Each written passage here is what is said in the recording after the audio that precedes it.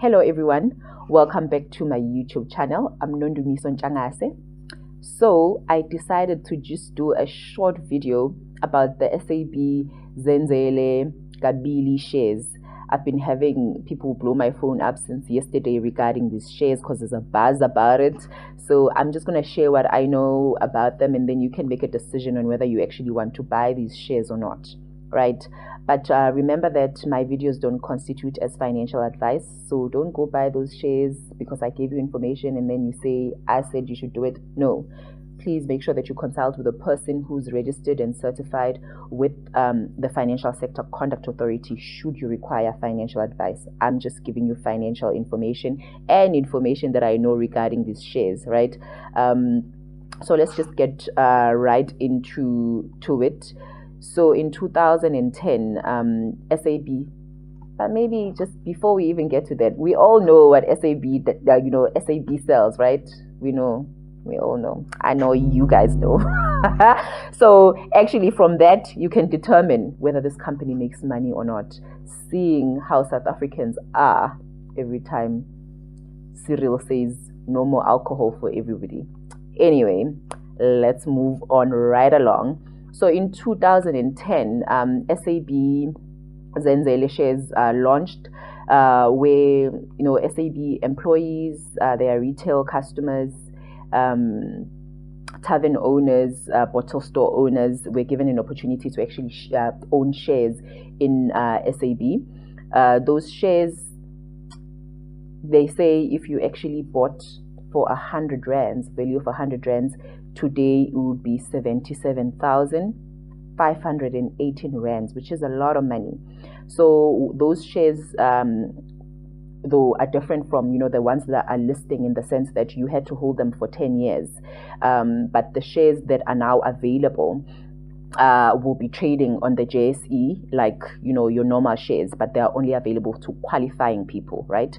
So they made a decision because they saw that the first scheme was actually a success, and then they made it now available and listed it, or are listing it tomorrow on the JSE BEE side of or segment of the stock exchange. So what will happen is that this the first people who actually had ownership, so the beneficiaries of the first scheme, Zenzele, SAB Zenzele, will actually have first dips, which means that they will first decide if they want to buy these shares first, and then they will be available to the public, right? They are listing at 40 rands per share, but the beauty of these shares is that, because I see people are rushing thinking that, oh my gosh, if I miss this opportunity, I'll not have it again. These shares are going to be listed and they will be trading like your normal shares. So they list at 40 rands, but that doesn't mean that they will actually remain at 40 rands due to a lot of people. Because we know that with the hype, a lot of people will probably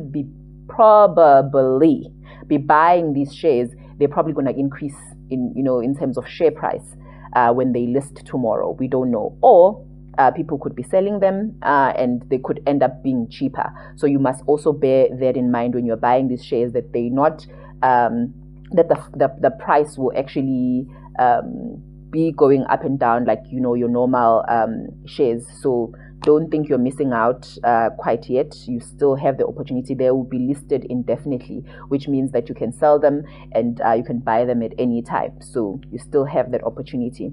I know that they said Easy Equities, I just read an article saying Easy Equities does not have these shares available. But they will be available through the Investec trading platform, and I know ComputerShare also has the shares available. So tomorrow when they list, those platforms will have the shares available. So when we are talking about the value of these shares, how you could have bought at a value of 100 rands and then be receiving 77,000 odd, it does not necessarily mean that if you buy them now and just sell them, that you're going to receive the same value. The value is in the time. Remember, they were listed in 2010, and then people are only receiving that value now. So that 77,518 rand is pre-tax, so it means it's before tax. It's still going to be taxed. So just bear in mind that the value in it is in you keeping the shares for longer. and that's where you actually start seeing your money work for you, right? So these BEE shares, which means, as I stated, it is an empowerment scheme. So it's people who qualify under the the Triple BE Act. So they are not available to everybody. They are actually shares that are meant to empower you, and because we know that in the past you were not given such opportunities. Now this opportunity is being given to you. So it's up to you whether you use it or lose it, right?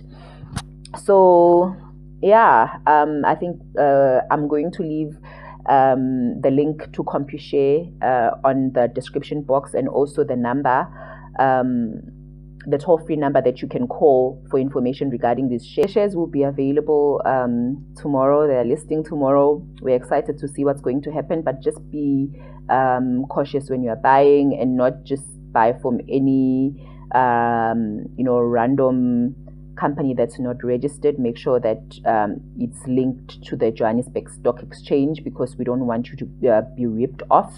Yeah, so let's see what happens tomorrow, and happy investing. Hope you have a good day.